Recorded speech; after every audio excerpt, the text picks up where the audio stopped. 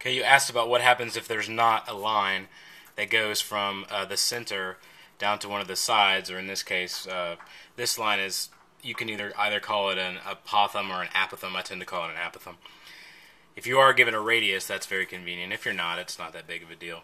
Now, the idea is that I can still figure it out by using a little bit of trigonometry. You're going to end up using the tangent function here, which is really easy to do.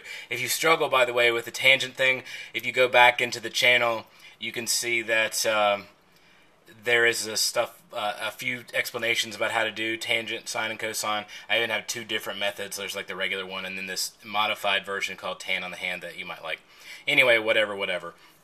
The idea is we can get this length, which is what we need to figure out what the area of the bottom is, because I've been breaking them in these videos down into triangles. So you use area equals 1/2 base times height.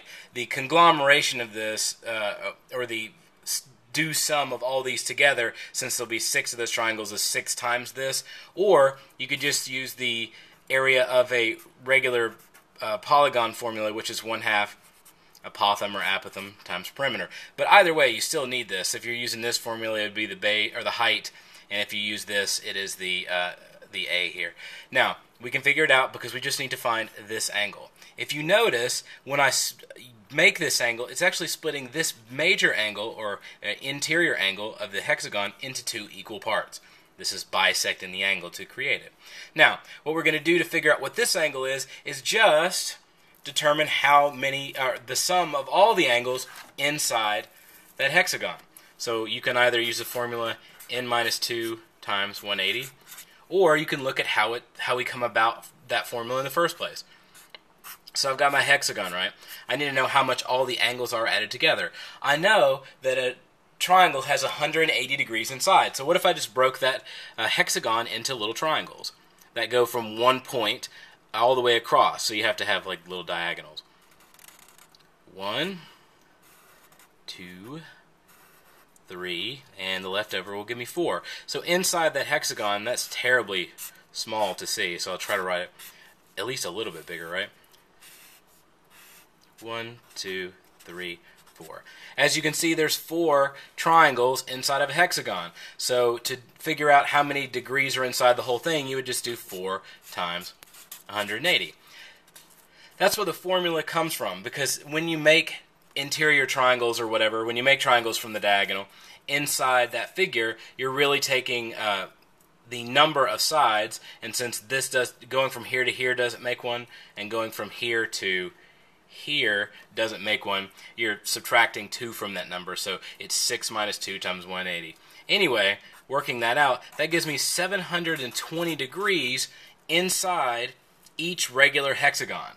Well, that has some value for us, because if we look back over here, I just want to know what one of those angles is. So I'm going to divide 720 by the number of internal angles, which is 6.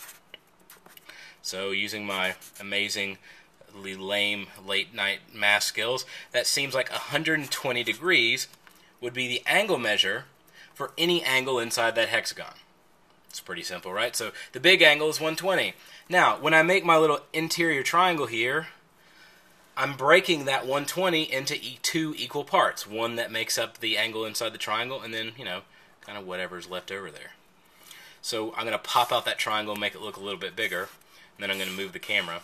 By the way, the camera is hanging off of a piece of string, and I'm using a baby bottle to keep it steady. So I apologize for the low quality. Anyway, so I have 60 degrees here. I'm looking for x. All I would need is another side, and I have the other side. If we go back to the original picture, this line is breaking this side into 2 equal parts. So since the whole thing is 6, that makes my internal side, or my little triangle side, worth 3. And from here, I can find out what this side is just by using the tangent, because I have the opposite side and the adjacent side, because it's the side that's making the angle, and the one opposite. The hypotenuse has no value to us at this point. So what we're going to do is just do tangent of 60 degrees equals opposite, which is x, over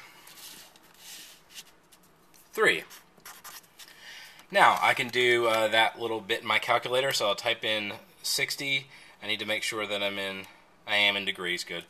Tangent, 60 tangent, and then times 3.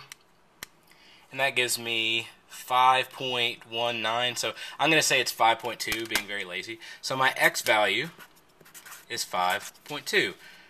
Now I can take that value, which is the line that we were looking for, and plug it back into either one of these formulas just like I did in the original video, and then you should be able to get the right answer. So use a little tangent in there and dividing and the interior angle formula, and you should be really able to get these right very consistently. So I hope this is helpful, and if it's not, maybe I'll get better equipment at some point.